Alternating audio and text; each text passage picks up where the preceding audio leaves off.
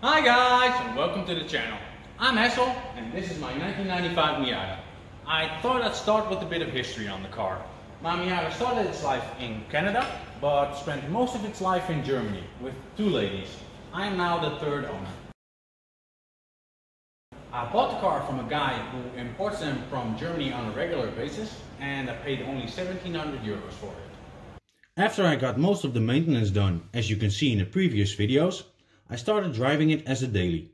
But then came April 2018 and it was due for the Dutch MOT, also known as APK as we call it. Unfortunately, it failed. On the front suspension, a few ball joints needed to be replaced. The handbrake wasn't strong enough to pass the handbrake test. One of the rear calipers was leaking brake fluid. And a side note was made for rust on the driver's side sill, which would require attention in the future. And so it went back in the garage. For the front suspension, I bought the lower ball joints, the tie rods and the tie rod ends.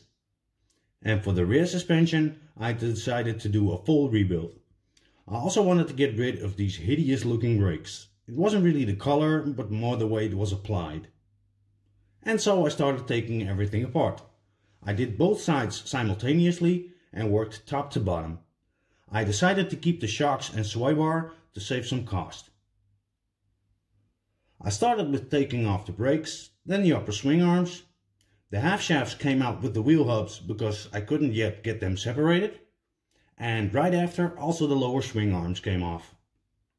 During the process of pressing out the remains of the old bushings, one of the holders cracked, so a very experienced colleague of mine made an identical piece out of a thicker piece of pipe and welded it in. It was spot on.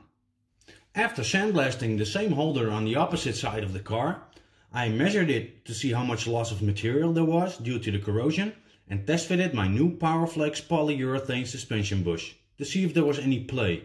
And there was none, so I decided the swing arms would be good for another round. So I sandblasted all four of them and gave them an anti-rust coating before they were painted in the company spray booth by the company painter. I thought he really did a nice job on them and I was really pleased with the way they turned out.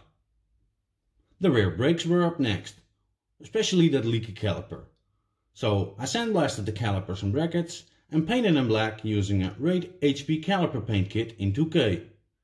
To get the small circlips out from behind the pistons, I made a tool from a pair of scissors because the normal pliers would just not reach deep enough. For the calipers, I used an OEM rebuild kit. For the brackets, a new slider pin kit, grooved and slotted discs plus yellow stuff pads from EBC, stainless steel braided brake lines from Goodrich, and a new OEM rear brake hardline, which connects the rear brakes. Even though I painted these by hand, I thought they came out pretty decent. Because I now had a clear view of the rear subframe, I thought I'd also remove as much rust around the mounting spots for the swing arms as possible. So I sanded it and painted over it by hand. For now this was good enough, although I thought to myself, well, maybe someday I'll just take out the rear subframe and get it powder coated or something.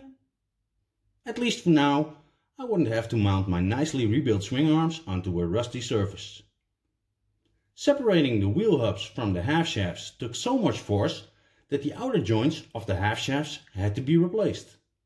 So I took the damaged ones off and replaced them with a new pair. Although these had ABS rings and mine didn't have ABS, that was no problem. Then it was time to take on the wheel hubs. After ordering a new pair of wheel bearings, I pressed out the old ones and again sandblasted the outer surfaces. To put the new bearings in, I used an induction heater. Of course, I also had to paint these. I used the same caliper paint kit I had previously used on the brakes, only one for each hub as I put down multiple layers. I feel the process of painting is just really rewarding.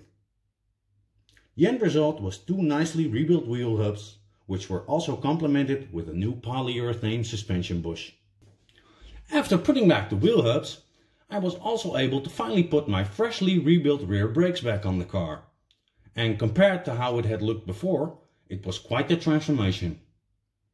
I also changed all the brake fluid in the system, and my mom actually helped me bleed the brakes in the driver's seat.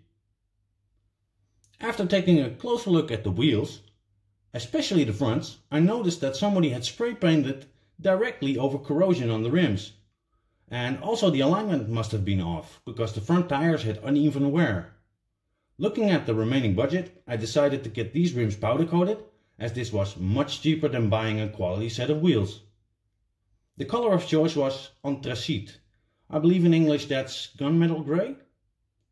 Anyways, the old front tires were replaced by a pair of Yokohama Advan R's, and I switched the old rear tires to the front. Well guys, so far the rear suspension setup. The front joints that still needed to be replaced were replaced by a friend of mine who happens to be a car mechanic and also owned 2 Miatas. After this was all fixed, it finally passed the Dutch MOT and I could also get it properly aligned. So, I hope you liked the video so far. If you do, don't forget to give it a thumbs up, and if you would like to see the rest of the progress up till now, subscribe and you will get a notification when new content arrives. Next time I'm going to be addressing some engine related issues I experienced and preparing for some engine modifications as well. See you next time.